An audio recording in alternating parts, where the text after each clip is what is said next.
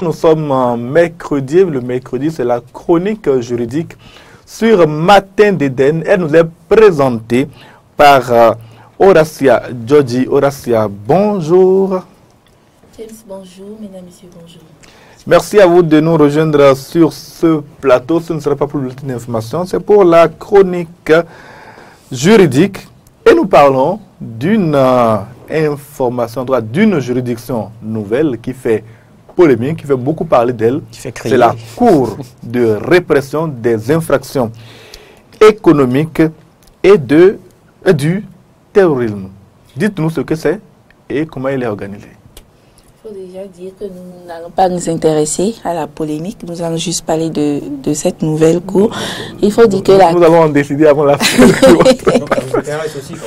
Oui, quand même. Il faut dire que la CHRIET, comme le dit, la CHRIET est la Cour de répression des infractions économiques et du terrorisme. C'est une juridiction spéciale à compétence nationale. Elle a été créée par la loi 2018-13 du 2 juillet 2018. Elle juge les faits délictuels ou les faits qualifiés de crimes, c'est-à-dire les enrichissements illicites, la corruption, les faits de corruption, de trafic de drogue et le terrorisme, etc.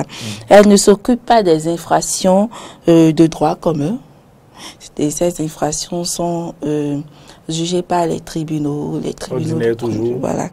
Elle stature en premier et en dernier ressort. Elle peut rendre une décision de condamnation ou de relace. N'importe qui, il faut dire que n'importe qui peut saisir cette cour, cette nouvelle cour qu'est la CHRIET, et de simples citoyens comme vous et moi ou membres d'une organisation non gouvernementale.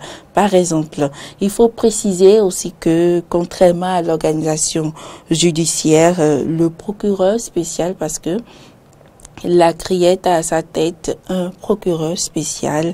Le procureur spécial de la CHRIET, reçoit directement les instructions du garde des Sceaux, contrairement, comme je l'ai dit, aux autres juridictions.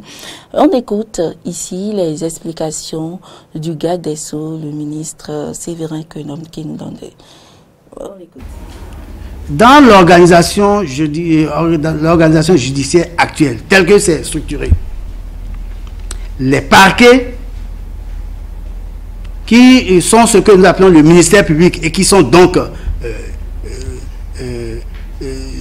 l'autorité qui agit pour le compte de toute la société, les parquets réunis au sein du ministère public sont hiérarchisés.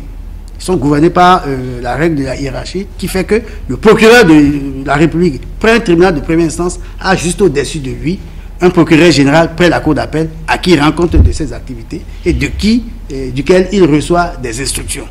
Par contre, la loi n'a pas prévu que le procureur spécial, c'est comme ça on l'appelle le procureur spécial, près la cour de répression des infractions économiques et du terrorisme, la loi n'a pas prévu un corps intermédiaire ou une autorité intermédiaire entre le garde des Sceaux et lui, parce qu'au-dessus du procureur général, il y a le garde des Sceaux, ministre de la Justice.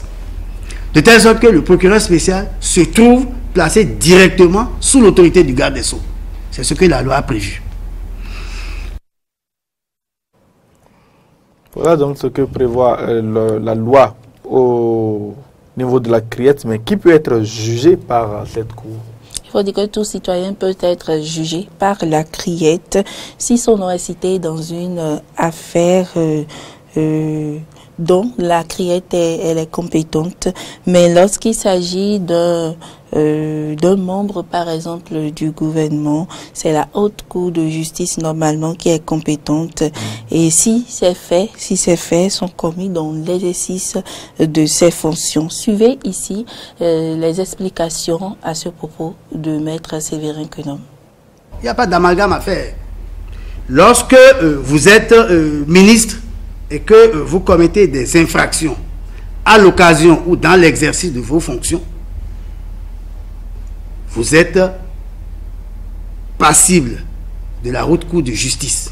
Mais lorsque les faits qui vous sont reprochés remontent à une période pendant laquelle vous n'aviez pas le statut de ministre, ou à une période qui est postérieure à votre sortie du gouvernement, ou même que les faits ne relèvent pas de l'exercice de la fonction ministérielle, on tombe sur le terrain du droit commun.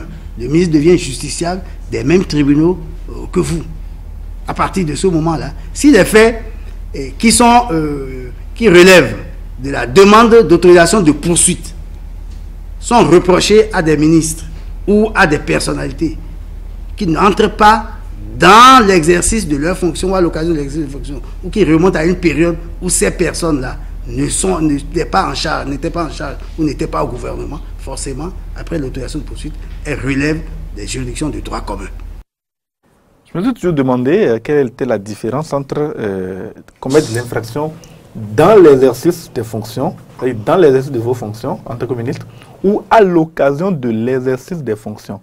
Je me demande, est-ce que quand je dis j'ai commis une infraction dans l'exercice de mes fonctions en tant que rédacteur en chef de DNTV et j'ai commis une autre infraction à l'occasion de l'exercice de mes fonctions, est-ce que c'est la même chose?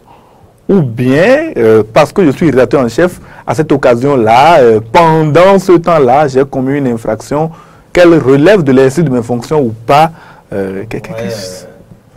Il faut retenir juste que la faute a été, de toute façon, la faute a été commise pendant que vous étiez, rédacteur en chef de DNTV. Mais à partir de ce moment-là, justement, oui, fonctions que vous occupez. Ce qui est certain, quand je dis dans l'exercice des fonctions, j'ai pris une décision en tant que tel, en chef, et elle fait partie des infractions. Mais c'est à l'occasion de l'exercice de mes fonctions, la décision n'est peut-être pas, ne relève peut-être pas du poste de rédacteur en chef. Et en ce moment-là, mais il y a une petite polémique, c'est là, d'ailleurs, cette polémique-là, Horacia JURIDIQUE, celui qui a commis une infraction pendant qu'il était ministre, donc c'est à l'occasion de l'exercice de cette fonction ministérielle. Le ministre vient de dire, le ministre Maître Séverin Quenom, le garde des Sceaux vient de dire que si cette infraction n'a pas été commise en sa qualité de ministre, il peut être poursuivi parce que cela relève du droit commun. Et là, c'est là que certains juristes viennent contester cette posture, cette décision, cette interprétation de la loi par le ministre. Tout à fait. Comme on le dit, le droit est complexe et chacun essaie de l'interpréter à sa manière. À sa manière, surtout en tirant le drap de son côté. Et aujourd'hui, en tout cas, la criette, elle est un peu sur les feux de l'actualité. Elle a convoqué récemment l'ancien candidat à la présidentielle, Sébastien Adjavon, pour connaître de l'affaire des 18 kg de cocaïne. Est-ce que personnellement vous avez pensé que c'était du ressort de la criette de revenir sur cette affaire-là? Oui, puisque selon les explications du ministre lors de sa conférence de presse, il disait que c'est vrai que c'est une affaire qui avait déjà été jugée, mais elle n'était pas jugée définitivement, elle n'était pas passée en force de choses jugées, donc on pouvait revenir sur cette affaire. Donc c'est le cas actuellement. Et justement, la criette a le droit de récupérer des affaires qui sont en cours, des affaires qui relèvent de sa compétence et qui étaient en cours avant sa mise en place. Donc l'affaire des 18 kg de cocaïne, s'il est avéré, en tout cas selon ce que dit le gouvernement, qu'il y avait eu un appel, on n'en a pas entendu parler. Au détour de cette conférence, on a donné entre autres les raisons qui justifient, je ne sais pas moi, qui justifie un peu le fait qu'on soit revenu sur cette affaire maintenant, je veux dire. Oui, il me semble bien qu'il y avait un appel et que l'instruction devait continuer pour que l'affaire soit définitivement vidée et qu'elle passe en force de choses jugées. D'accord. Merci à vous, Horacia JURIDIQUE. Une précision encore, un mot pour terminer cette chronique? Bon, je crois que c'est tout ce qu'on a à dire aujourd'hui. On va revenir peut-être mercredi prochain pour parler de la nouvelle organisation judiciaire en cours dans notre pays. Du Bénin, vous savez que les crimes ne sont plus jugés désormais par... il n'y a plus pas des coups d'assises. Cela relève désormais de la compétence des tribunaux de première instance. Donc, nous allons revenir sur tout ceci mercredi prochain. D'accord, et je vous propose également de vous préparer à nous parler des tribunaux de commerce qui ont été également mis en place et on a vu le siège flambant neuf. qui a été inauguré, le tribunal de commerce de Cotonou. Dernière. Et justement, c'est une chose qui nous intéresse.